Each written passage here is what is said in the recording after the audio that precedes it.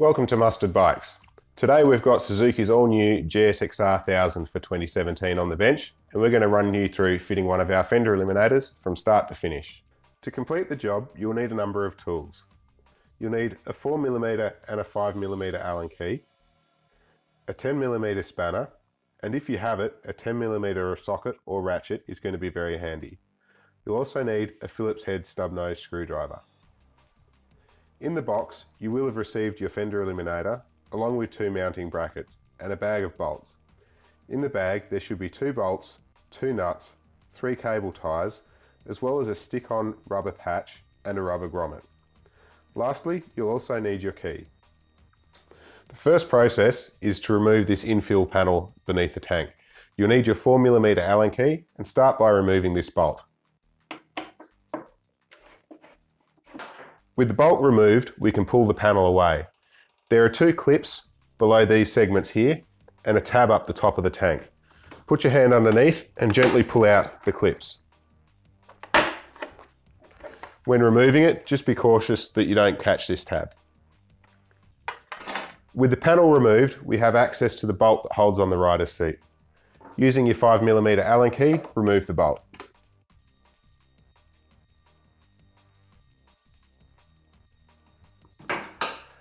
Repeat this process on the other side of the bike as well.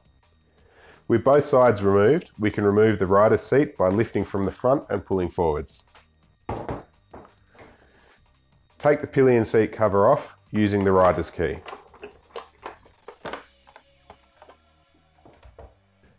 The next process is to remove the 4 plastic clips on the underside of the tail.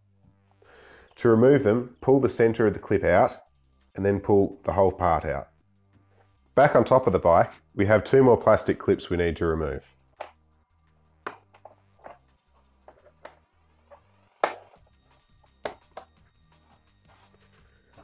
Following those, we remove the 2 bolts up here using a 4mm Allen key.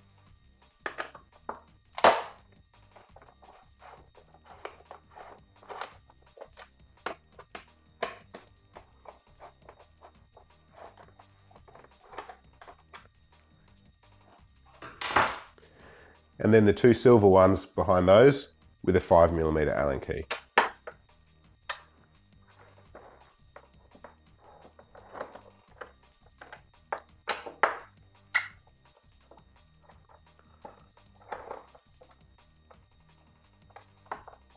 Again with the 4mm Allen key, remove the 2 bolts on either side at the front of the fairing.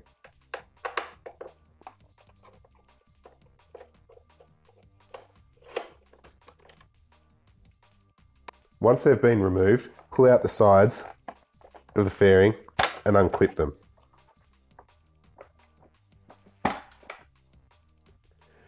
Remove the black centerpiece by pulling it out from either side and just lay it a bit further forwards. To pull the rear fairing off, we need to pull it backwards and upwards, and the whole part should come off. With the rear fairing removed, we can disconnect the 3 plugs going to the rear fender. Using a blunt object, push on the pin that holds the 2 sides of the plug together.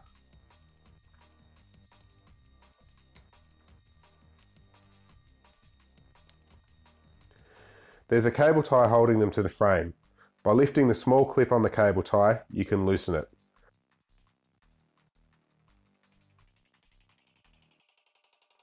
To remove the rear fender, we need a 10mm ratchet or spanner to remove the 4 bolts holding it on. There's still a screw inside holding the rear fender in place, so once the 4 bolts are removed, it won't come away just yet.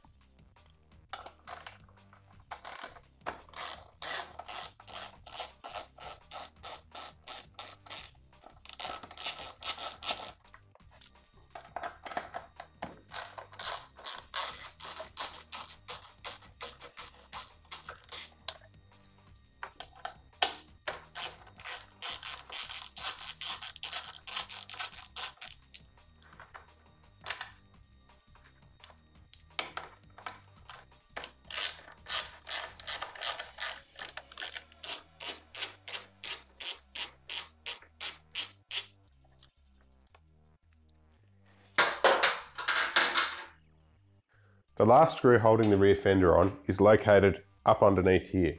You'll need a snub-nosed Phillips head screwdriver to get it out.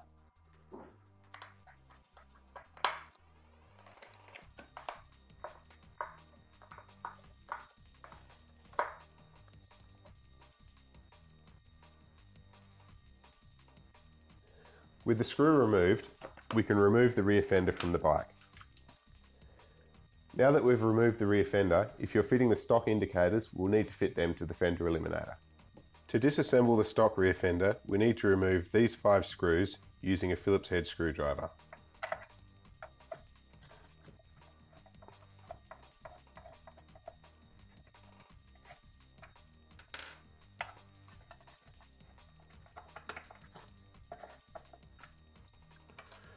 This will allow the back panel to be pulled out.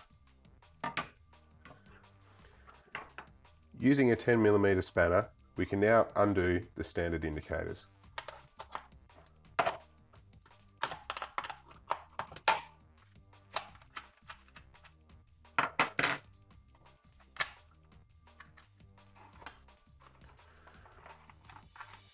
Pull the entire indicator away from the rear fender.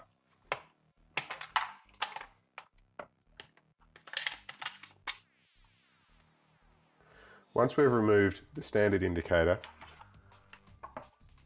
we can fit it to the fender eliminator.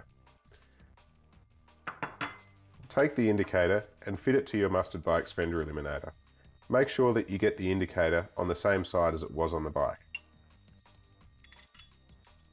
Feed the wire through the larger hole and fit the whole part up. Then use the original nut and screw that back in place to hold it on.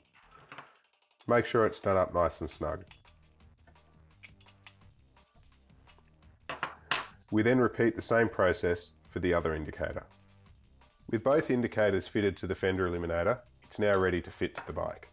Before we fit the fender eliminator, we're going to cover up some of these holes left by the original fender using the rubber lug and the stick-on patch that was supplied in your kit.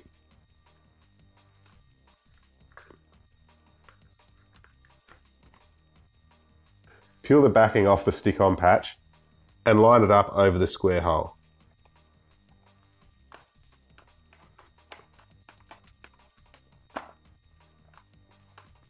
Next we fit the brackets that are going to hold your fender eliminator. The one with the large hole in it goes to the right side of the bike.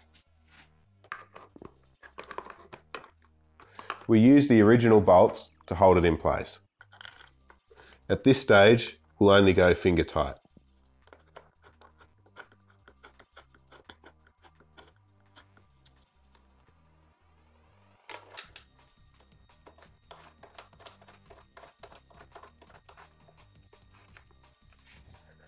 Do the same for the left-hand bracket.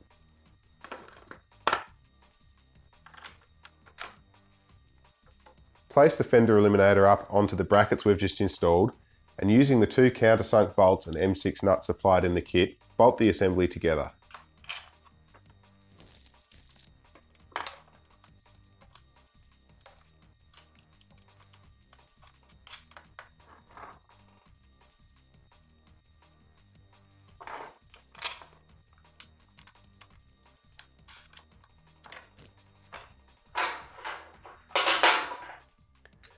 Using your Phillips head screwdriver and 10mm spanner, tighten the nuts and bolts until they're just snug.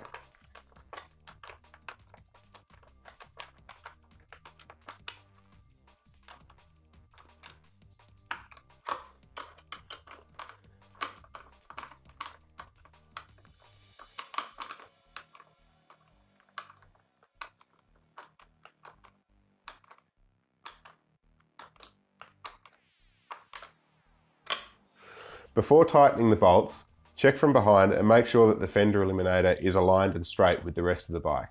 Once you're happy with its position, tighten all the bolts off.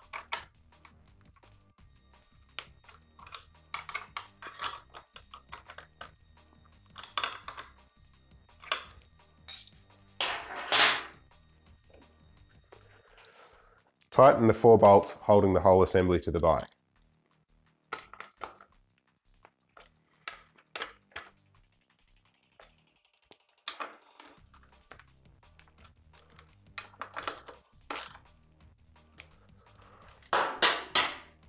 With the whole assembly bolted to the bikes, feed the wires through the remaining hole into the back of the bike.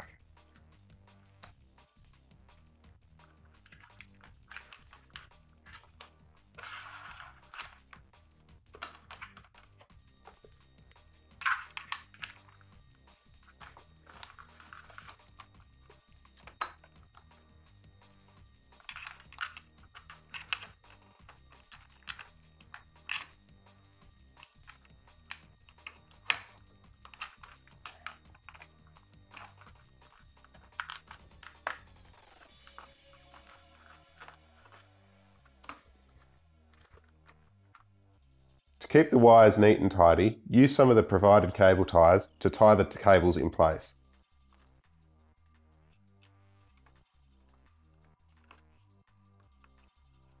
Run the wires as per original and through the cable tie.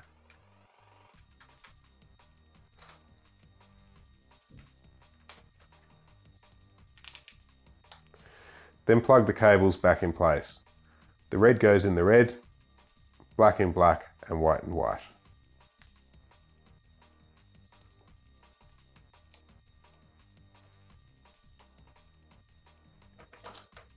Before continuing, turn on your bike's ignition and check that both the indicators are working correctly and in the right direction, and that the LED bulb is lighting up. With the Fender Eliminator installed, we need to refit the rear cowling. There are a number of tabs which need to be aligned before the rear cowling will seat properly. To start, place it on the bike in roughly the position it will need to be. Align the tabs at the rear first.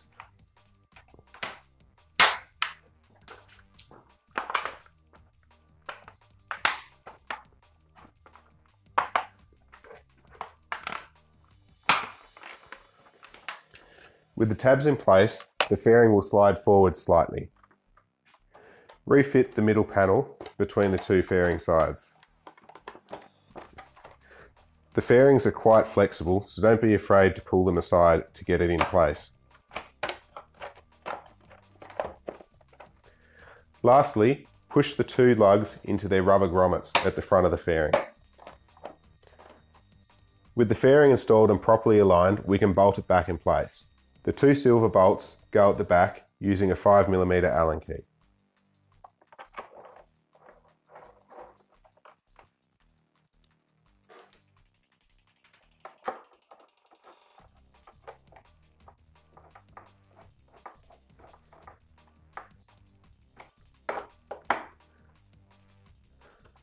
Refit the two plastic plugs into here. To do that, pull the centre of the plug out, place it in the hole, and then push the centre of the plug in.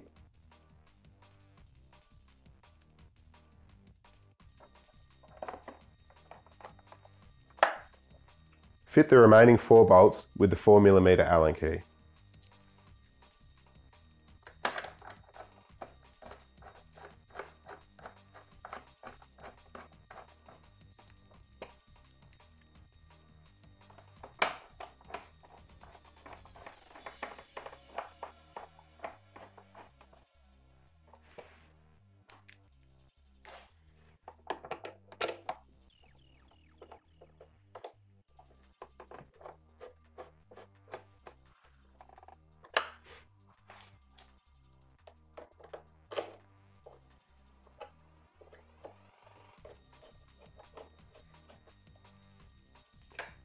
Underneath the cowling, replace the 4 plastic clips removed earlier.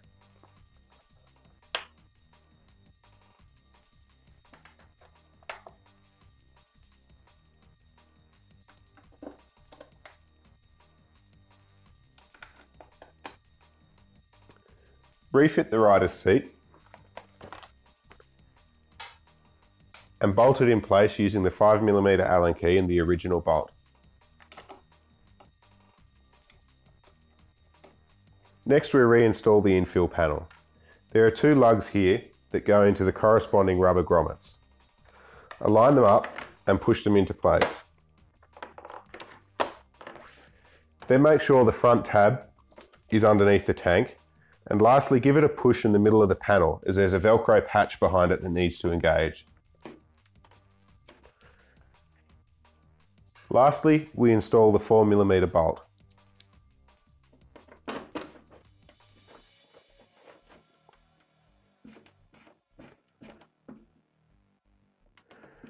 Repeat the process on the other side with the seat locking bolt and the infill panel.